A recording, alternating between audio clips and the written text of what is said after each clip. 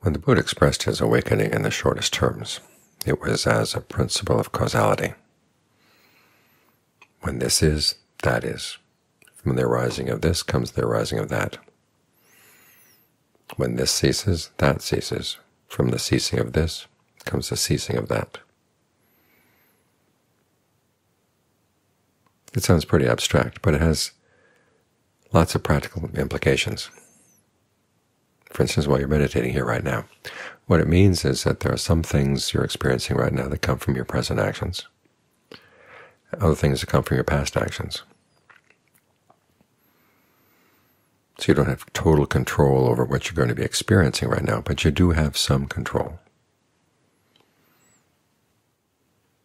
The some control comes from the when this is, that is, when this ceases, that ceases. That's causality in the present moment.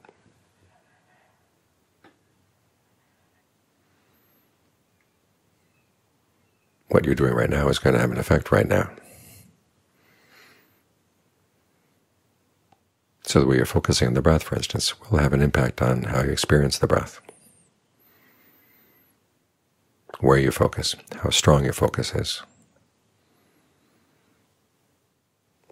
what kind of image you have in the mind of how the breath is going to go. That will have an immediate effect on how the breath is experienced. And so you want to take advantage of that.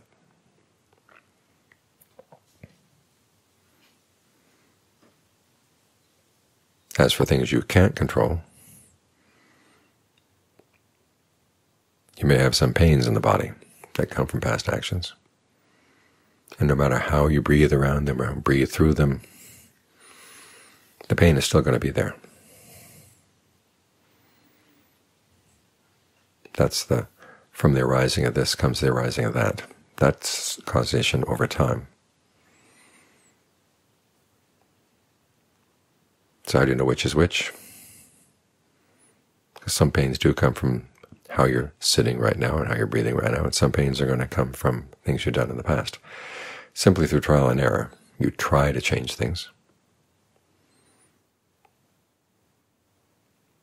Try to find a place in the body that is comfortable.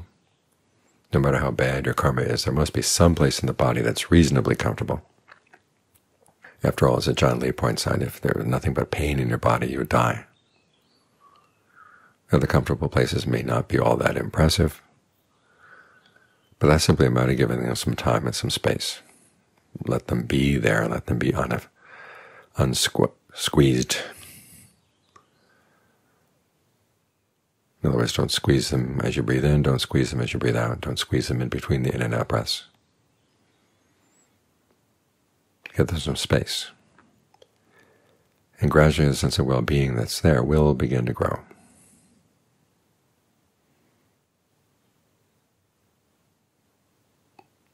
But more importantly, the question is, even with pains that come from your past actions,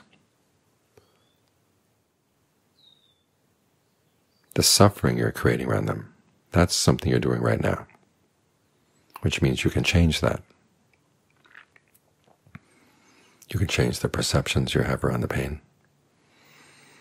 You can ask yourself where the clinging is, because after all, the suffering is in the clinging. Are you clinging to a particular idea of sensual pleasure you'd like to have right now? Are you clinging to the idea of yourself as being the owner of the pain or being the victim of the pain? Or yourself as possessing a space that the pain has invaded? Can you let go of those ideas? At the very least, can you question them? By questioning them, you get so you can step back from them. And the clinging is not quite so bad. The important message here is that no matter how bad your karma may be from the past, you don't have to suffer from it. There may be pain that comes from it. There may be illnesses in the body that come from past actions, but you don't have to suffer from them.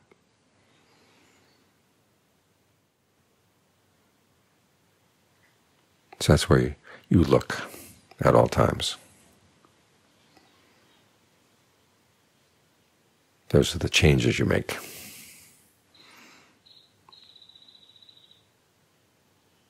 As you experiment.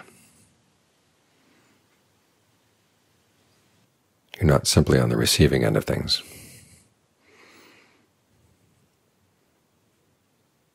And you don't have to accept everything that comes up. If you're simply watching a TV show or watching a movie where everything is already planned out, already determined, then you would have to accept things. But here you're actually in charge. It's more like you're driving a car. And the fact that the steering wheel will move back and forth on its own is not something you want to accept. You want to take control of the steering wheel and learn how to steer carefully to get the car where you want it to go. This principle applies in meditation and applies in life in general.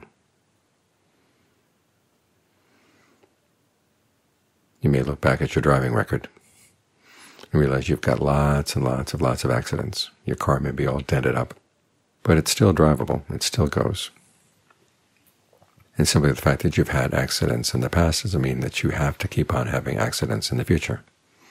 You've learned some new things about driving now.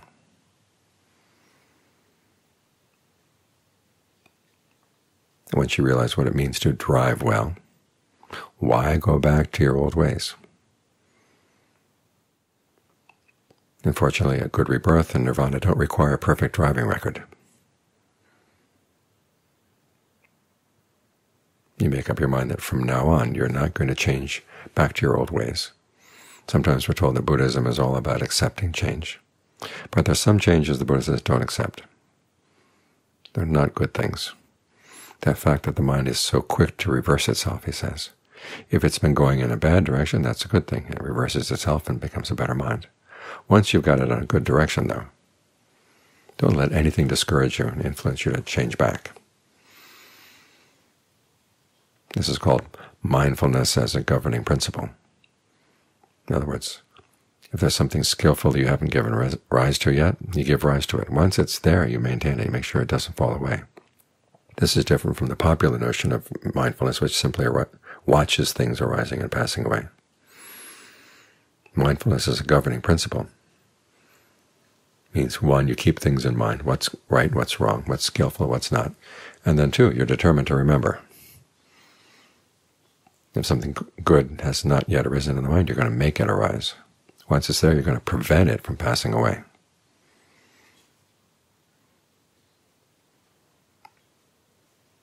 And that's what counts as you continue to drive. Think of Angulimala. He murdered lots of people. According to the canon, it was in the hundreds. According to the commentary, it was almost 1,000.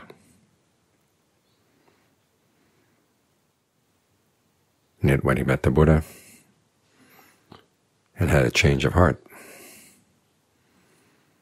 he was able to become an arahant.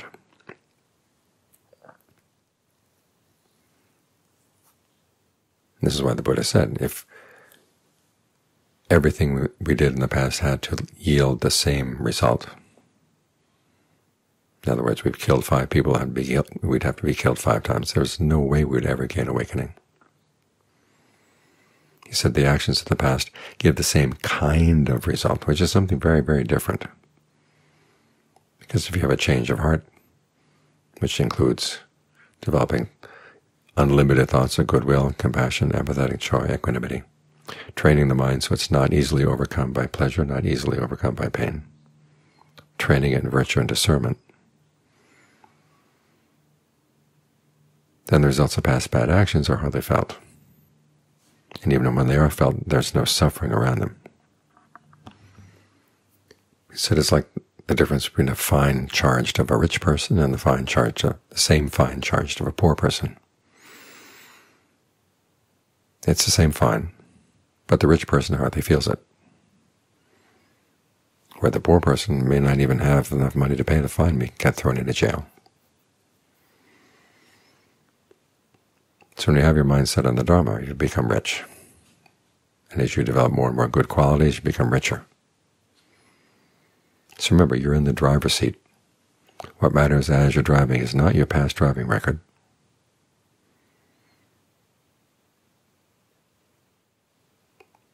except for reminding yourself that you have made those mistakes in the past and you don't want to make them again. What matters is the decisions you're making as you turn left, turn right, accelerate, put your foot on the brake. And given that the car may be bumped up a little bit, there may be some limitations on what you can do with the car. But you always want to drive as well as you can.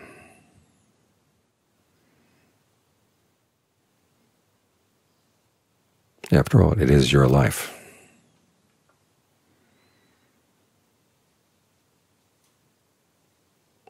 And regardless of how you've made decisions in the past, the important thing is you make good decisions as you go on.